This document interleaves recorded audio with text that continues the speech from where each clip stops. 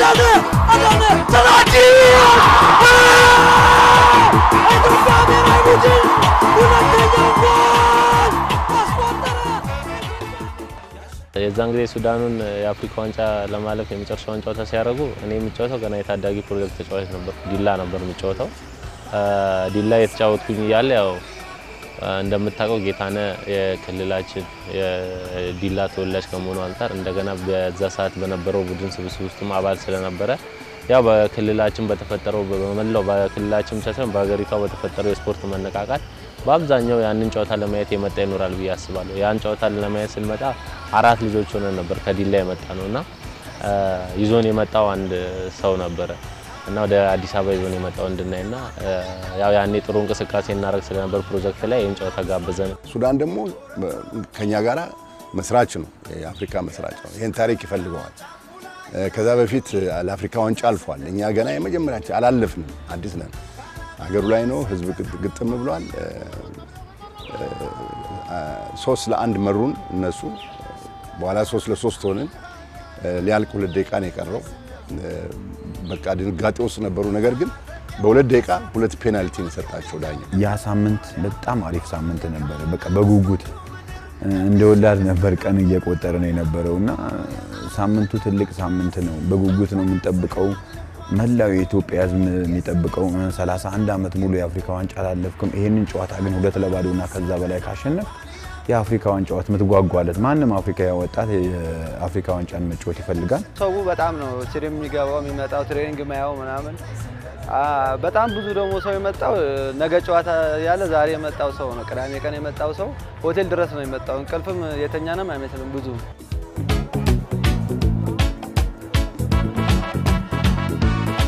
ያው አዲስ አበባ የነበረው ስሜት በጣም የተለየ ነው።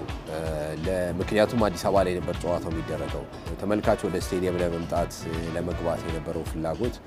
ከተለያዩ ክፍላት ሀገራት የመጣ ተመልካች ነው። ሌሊቱ ሙሉ ነበር ጨዋታውን በመጠበቅ ሌሊቱ ሙሉ ሰልፍ ላይ ነበር። አስታውሳለሁ ለእሁዱ ጨዋታ ቅዳሜ ሌሊት ላይ ከቦሌ ወደ ሜክሲኮ እየመጣው ነበር።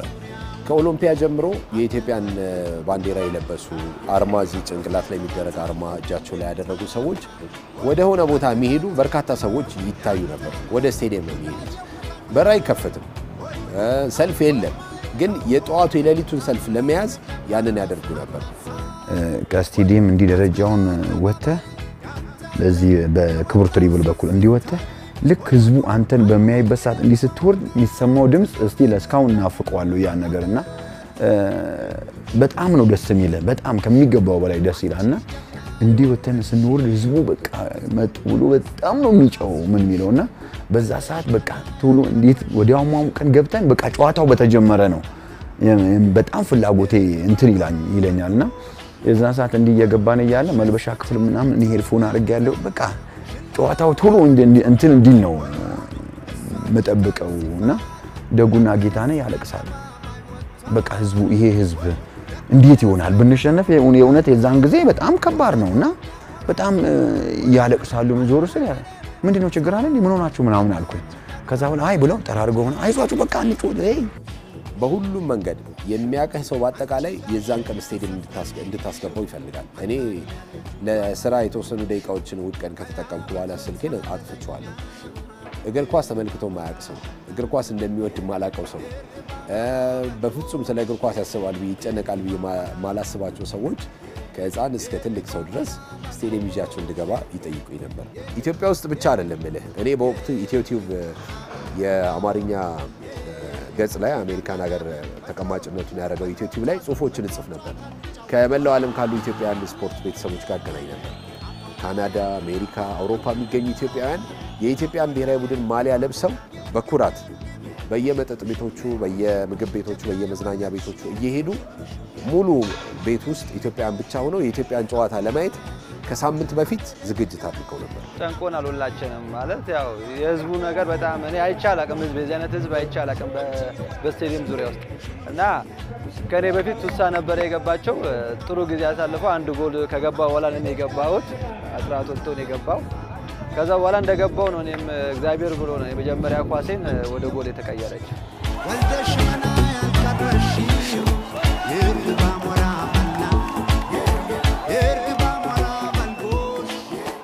በሄዲንግ ነበር ያገባሁትና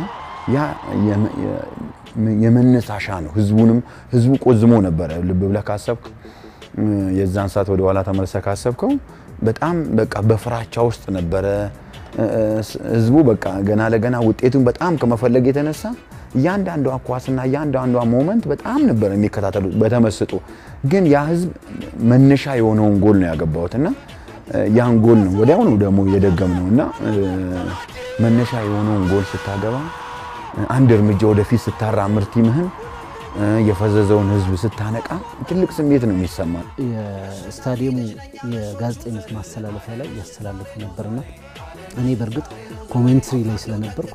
እኔ መጮሄን ነው ማስተዋወሰው ምን እንደሰብ መጀመሪያ ጭንቀት አለብኝ ውስጤ ላይ ጎሉ ሲቆጠር ጎሉን ዲስክራይብ ለማድረግ በሰው ለተመልካቹ በመግለጽ መካከልና በመደሰት መካከል ውስጥ ነው ያለው ግን አጠገቤ የነበሩ የሬዲዮ ጋዜጠኞች ልብሳቸውን አውልቀው የሚያውለበልቡ የሬዲዮ ጋዜጠኞችን ተመልክቻለሁ ብዙ አይነት ስሜት ተመልክቻለሁ እንግዲህ መገናኛ ብዙሃን ማይክሮፎን ላይ ሆነ እንኳን ያን ደስታ መቆጣጠር በጣም ይከብድ ነበርና ከጎሉ በኋላ ልክ ፊሽካው ሲነፋ ደግሞ ጀማል ተጎድቶ ወጥቶ ወደ ሆስፒታል ቀጥታ ሄደ አዲስ ህንጻ ተካው አዲስ ህንጻ የመጨረሻው ኳስ 95ኛው ደቂቃ አካባቢ ላይ የመጨረሻው ኳስ ሲመታት ለኮፍ ነገር ነው ያረጋት የሱዳን አጥቂ አግኝቶ መቷታል ጎሏ ገብታለች ዳኛው በዛ ሰከንድ ውስጥ ፊሽካ ነፍቷል እኛ ያስተላለፍን የተለያየ ስሜት ውስጥ ነው የገባነው የዳኛው ፊሽካ ጎል ለማጽደቅ ነው ወይስ ጨዋታው አልቋል ለማለት ነው ያ ጎል ገባ ማለት የዚህ ሁሉ ሰው ስሜት ገደል ገባ ማለት ነው አዳነ ተናጂ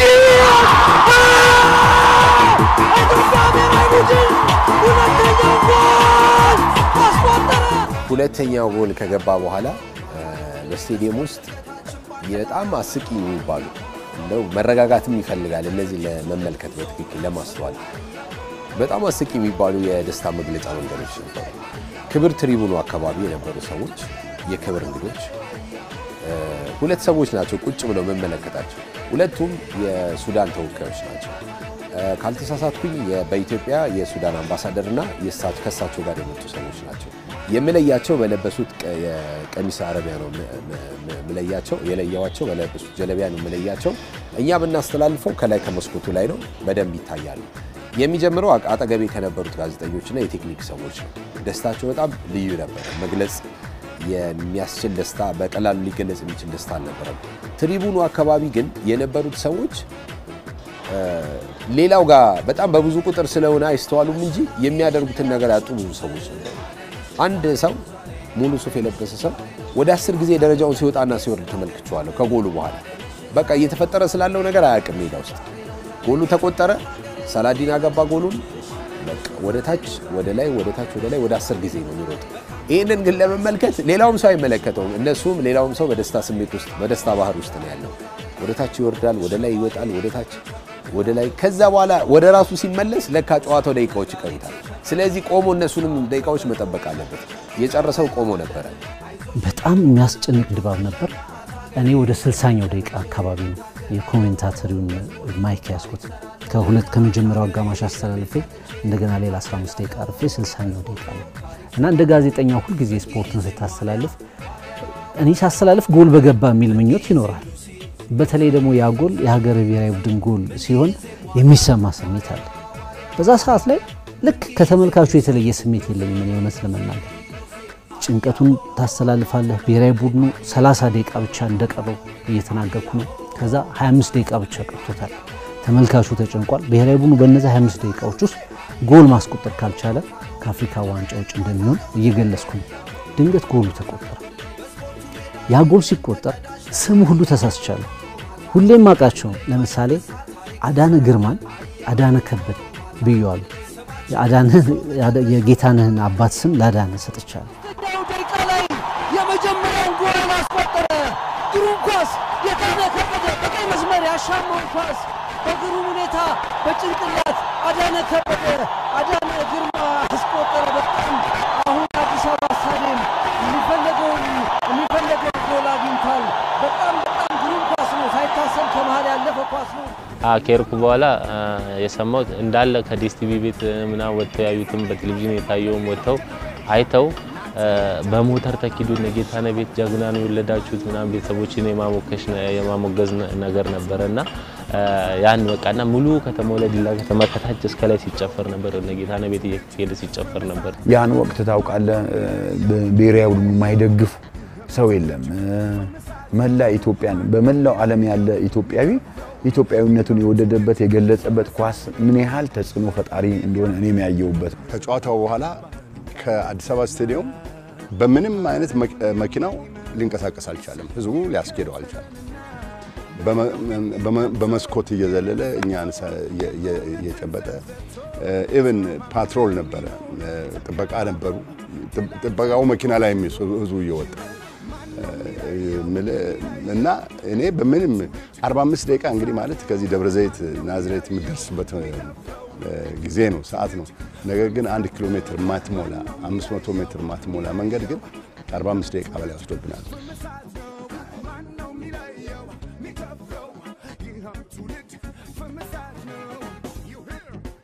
ውጤቱ በጣም ሰፊ ነው በተለየ ፐርስፔክቲቭ ነው መታየት ያለበት ዝም ብሎ በአፍሪካ ዋንጫ ደረጃ ዋንጫውን የማምጣት ወይ ኳሊፋይ የማድረግ ወይ ሶስተኛ ደረጃ ይዞ የማጠናቀቅ ሳይሆን መመዘኛዎቹ ብዙ ናቸው የኪነ ጥበብ ውጤቶች በከፍተኛ ሁኔታ የታዩበት ነበር ያ ብሔራዊ ቡድን የኪነ ጥበብ ሰዎችን ማህበረሰቡን ስፖርተኞቹን ፖለቲከኞችን የሃይማኖት ሰዎችን ሁሉንም ወደ አንድ መድረክ ያመጣበት አጋጣሚ ነበርና በኢትዮጵያ ውስጥ ለረጅም ጊዜ የቆዩ ተጽዕኖዎችን ከፈጠርንባቸው አጋጣሚዎች አንዱ እንዲሆን ያደረገ ነበር አንተ የዛን ሰሞን እኮ የሆነ ቦታ ስትገባ እኮ እቃ ተከፍሏል ነው የሆነ እቃ ስትገዛ ምን ስትል ተከፍሏል ይላልና በቃ የተለየ አክብሮት የተለየ ፍቅር እና የህዝቡ አክብሮትን ስታይ እኛ በእነሱ ደረጃ ብንሆን ደግሞ ምን ሊሆን እንደሚችል በጣም ነው የሚገርመኝና እስካሁን ድረስ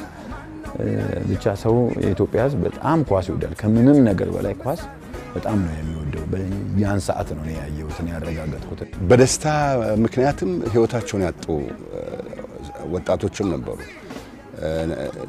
ናዝሬት ህይወታቸውን ያጡ ልጆች ነበሩ በዚህ ባህር ዳር ህይወታቸውን ያጡ ልጆች ነበሩ በደስታ ብዛት ማለት ነው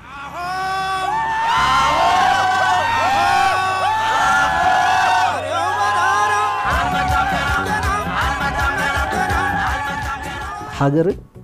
በማንኛውም መድረክ ላይ መወከል ትልቅ ስሜት የሚፈጥር መሆኑን በደንብ አንጸባርቋል ሁሉም ሰው በተለያዩ ነገሮች ይለያየና የሀገር ጉዳይን የሚይዝ ነገር ሲሆን ተመሳሳይ ቦታ እንደሚሆን ትረዳለህ ለዛም ነው ከሁሉም አቅጣጫ የእግር ኳስ ተመልካቾች ይዘም ለዛም ነው በጨዋታው የደስታ መግለጫዎች ከየከተማው የመጡት በጎዳና ላይ ህዝቡ እየወጣ ደስታውን የገለጸባቸው አጋጣሚዎች ከሁሉም አቅጣጫዎች የመጡት ያን ደስታ ያን ፍቅር ያን መውደድ ሊገልጽበት መጠናቶ የሚገልጽበት ምን ያህል ደረጃ ላይ እንደደረሰ ሊገልጽበት አጥቶ ራቁቱ ሆኖ መንከባለል ማለት በዚያ ለመግለጽ መሞከር ማለት ሌላ ነገር ነው እና ይሄ ከምኑም በላይ ይሄ ትዝ ይላል